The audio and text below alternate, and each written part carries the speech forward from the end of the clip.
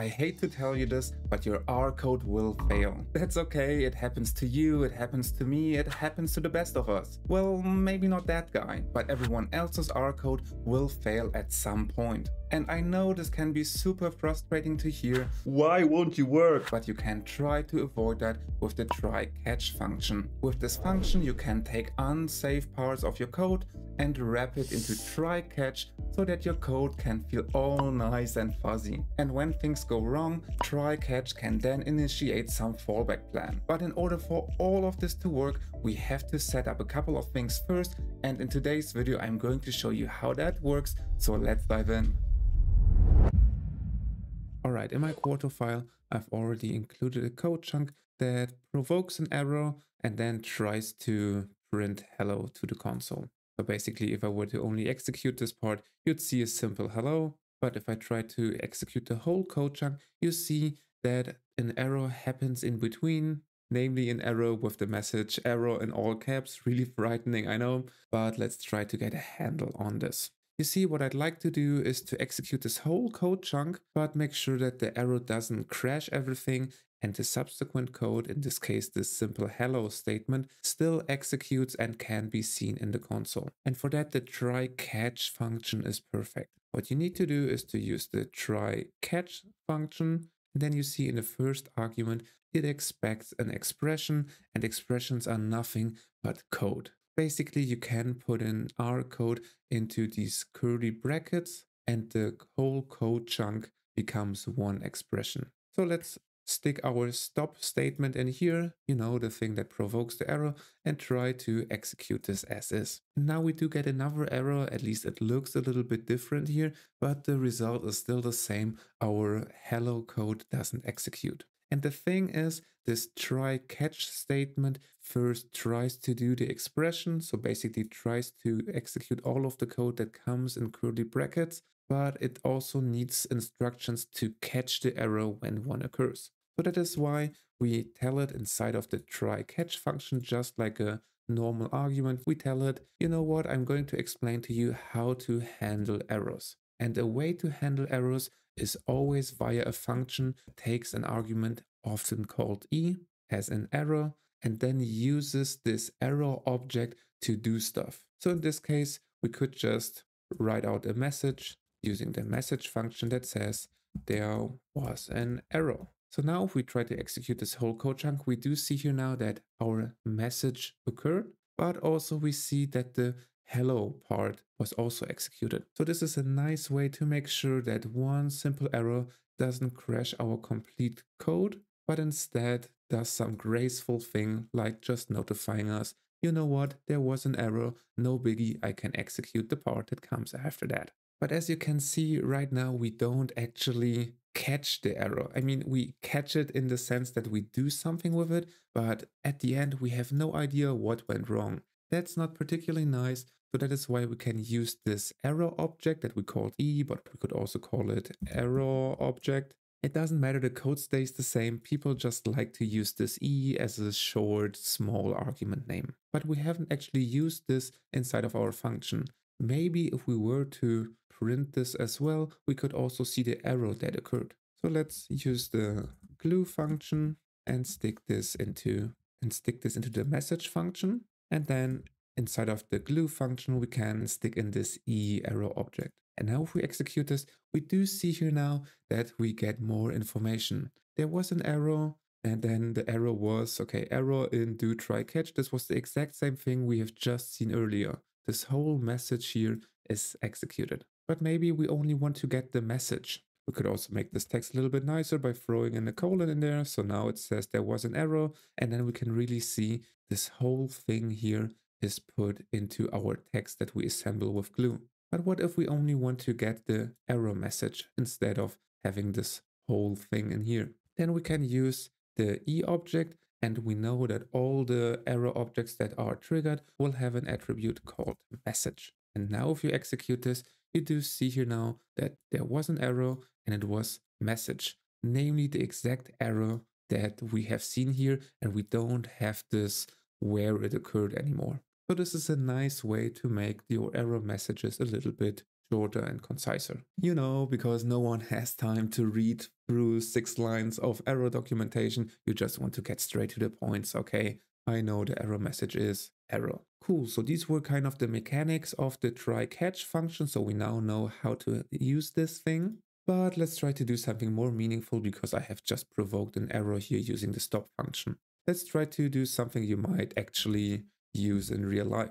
Let's try to set the value to something, my variable. My variable isn't defined, so you might run into a typical issue with you trying to assign stuff that R doesn't know. So now if we execute this, we see once again that our error handling was perfectly executed. We see that there was an error, the error message was printed to us, but the rest of the code still executed. So that's nice. But this error handling is really a chance to not just tell people there is an error, you can also define a fallback. You know, what we could do instead is to say the value should be 5 instead. Whenever there is an error, when this thing isn't there, let's just go with our default value. And we can also go with another message that says, I don't know, fallback plan executed. Okay. So now if we execute this, we see now, okay, there was an error and we still have the error message. We also see the second message that says the fallback plan was executed and the rest of the code worked. So technically this did something, but let's try to make sure that it actually does what we think it does. Let's try to use our value now inside of the glue function that we execute here. Let's go with value. And then if we try to execute this whole thing, we see now, okay, we do get the error message like before, and we try to execute our glue function once again. But this time we get another error that says, okay, the object couldn't be found. And this might feel confusing because you can probably accept that you tried to assign the variable val, but this didn't work. But then we had our fallback plan that should have assigned something. And this is technically true, but you have to understand that this happens in different environments. You see, if you look into your environment tab, you still see that the environment is empty. Even though this assignment here must have gone through because we have executed this whole part successfully.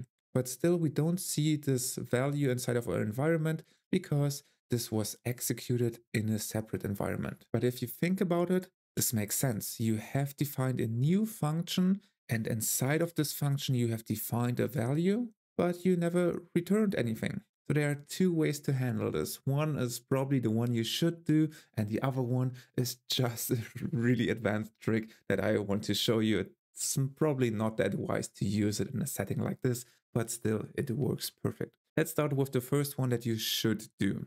You see, the try catch thing is like a function. That's why you have the regular parentheses at the beginning and at the end of everything. So you can think of the try catch as a function that might return something. So this is why we can just take our variable assignment and stick it in front of the try catch. So here we say, okay, first try to execute this code chunk, and the last thing, just like in a function that is executed, will be returned as the value, provided that it works, of course. And if there is an error, then we try to execute our error handler, which is nothing but a function, and we want to have the fallback value returned, which means that we just return something at the end, in this case, the one assignment that we did. So now if I execute this, we do see here now that, okay, hello 5 worked. We now see here that the 5 is in that string. So this was the wise approach of how to do variable assignment using try catch where things might go wrong.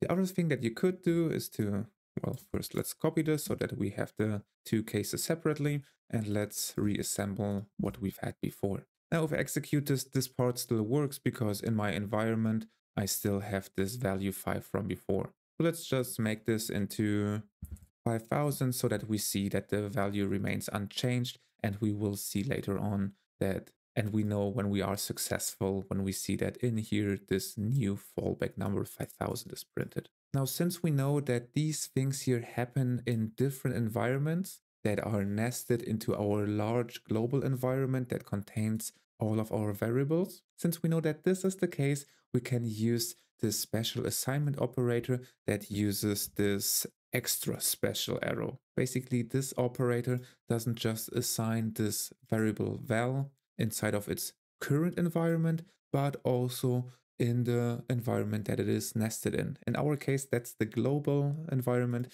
So this is why if we execute this, we see here now that our error handling is still perfectly fine, but now we also see that the value was changed. So that's a pretty advanced trick that you could do if you wanted to, but beware that this can cause issues really fast. So try not to do it. I just really wanted to show you this neat operator here because it can be useful in some situations. So when in doubt, do this first approach here where you use the value assignment outside of the try catch function. Finally, there are two more things that I want to show you. One is related to the CLI package, which makes error handling much nicer. See, if we take this code from before, let's just go with the initial version.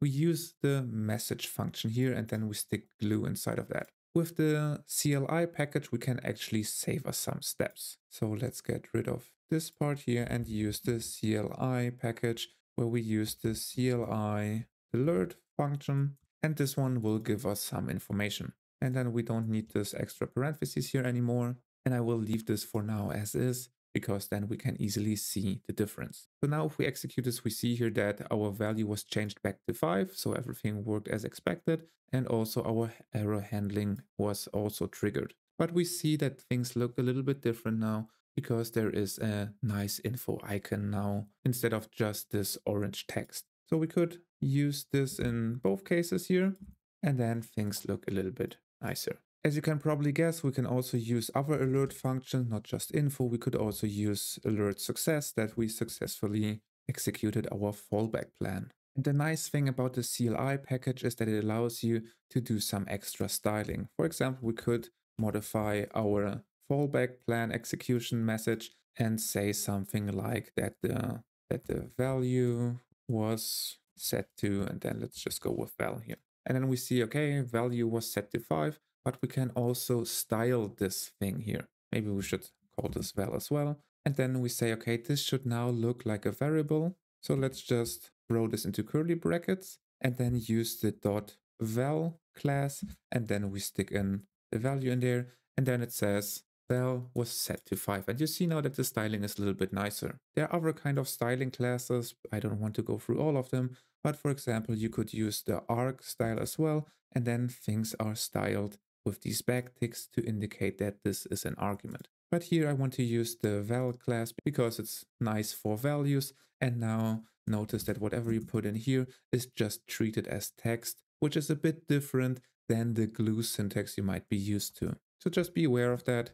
Whatever you stick in here will now be treated as a text, but if you really want to have this thing executed as a code, you could also stick this into another set of curly brackets, and then you'd see that this evaluates to 5 now, which isn't what I want to do in this case, but just so you're aware of how to do that. So with that, you know how to do more nicer error messages when you do error handling, which is nice. And I kind of want to stress that this is a nice chance to leave breadcrumbs for yourself in the future when you might not remember all of the details of your code. So you might as well leave some detailed error message for your future self. So this was one thing. And another thing, that one is kind of more technical. I just wanted to show you that with try catch, you can also catch messages and not only errors. For example, if we throw this in here, and let's just assume that our assignment here was done properly, and we put in a message that says all is well. Cool. Now, if we execute this, we see here that there is this message.